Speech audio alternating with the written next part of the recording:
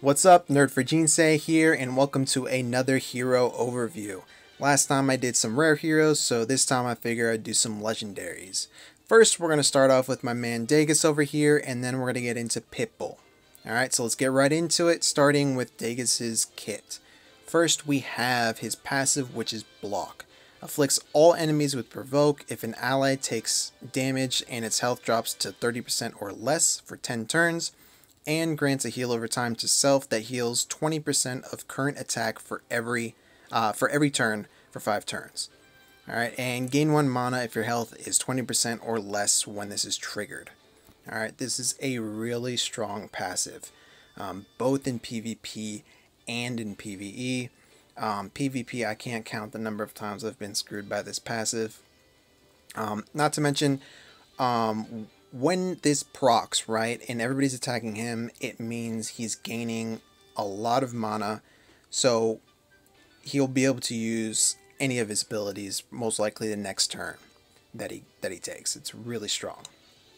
Alright, next we have Ages of Faith. Increases own maximum HP by 39% for 8 turns, and shares health with all allies for 16 turns. Really strong ability. It increases the survivability not only of himself, but his allies as well, and it kind of acts like a pseudo heal. Alright, so like say that his max HP is 6,000 and he's currently at 2,000 HP. Then he uses his ability, his max HP goes up to 7,000 and his current HP goes up to 3,000, right, to match that max HP. But then this effect wears off after 8 turns, right, and his max health goes back down to 6,000, but his current health will stay at 3,000. Right, obviously he wouldn't have the same 3,000 health because he'd most likely be getting attacked, but yeah, it basically can act as a pseudo heal for himself, which is really nice. And last we have Cursed Trident. Deals 142% damage to all enemies and afflicts freeze, which is your typical CC. It does last only 5 turns, which isn't the greatest, because there's a chance that it'll wear off before the enemies take their turn. However, it is an AoE CC. Really nice. It costs 5 mana, which is a lot, but, you know, whatever. Exos Heroes has a lot of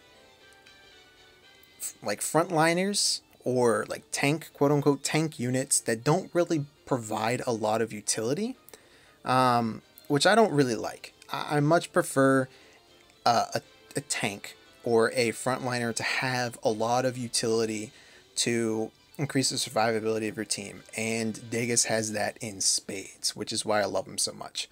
Plus, his character design is just freaking awesome.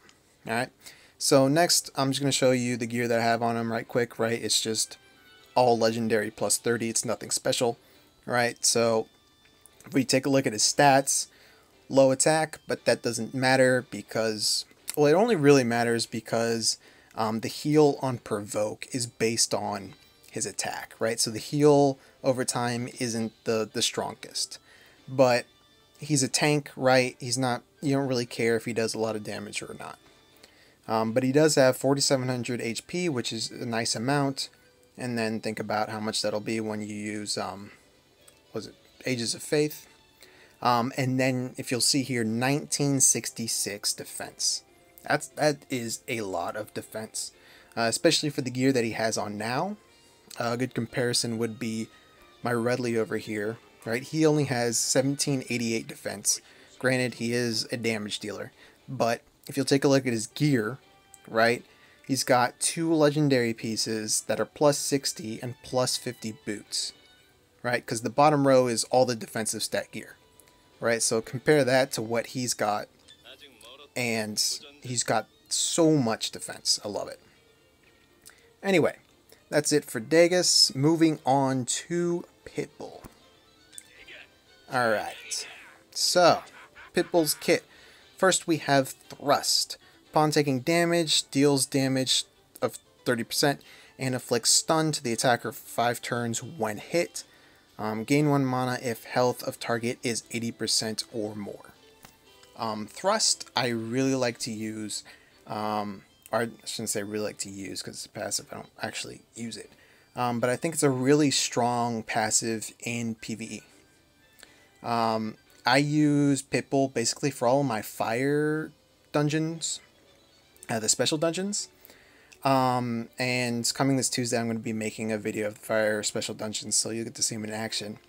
Anyway, thrust is really nice if you attack an enemy that has counter, right?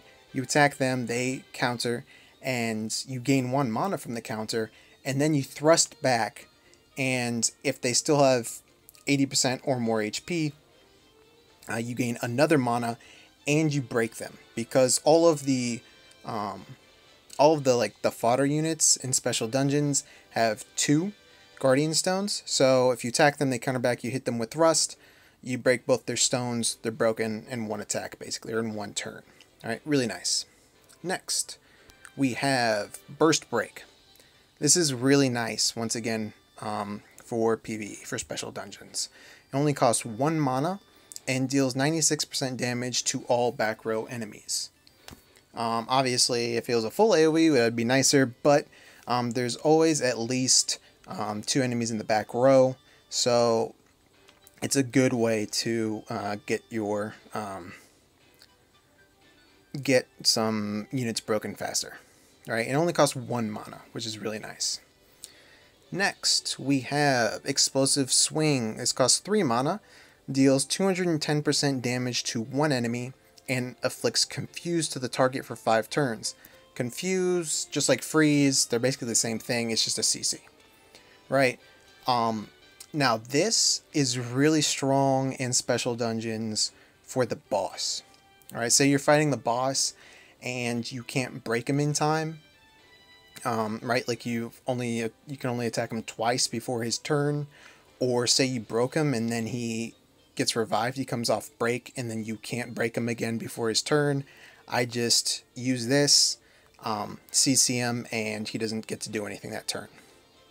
Alright, that's what I use him for. So Pitbull, like Degas, is strong in PvP and PvE, and I would say like you can use him in what's it called? Use him like Dragon Holy Grounds because he has that share health for all allies. He's strong in a lot of places, whereas Pitbull, he really is just, at least in my mind, for the Fire Day special dungeons. I use him for PvP, not much use. Other places, not much use, but definitely strong for these special dungeons. Alright, so that's it. That's the whole... Actually, I forgot to go over his stats.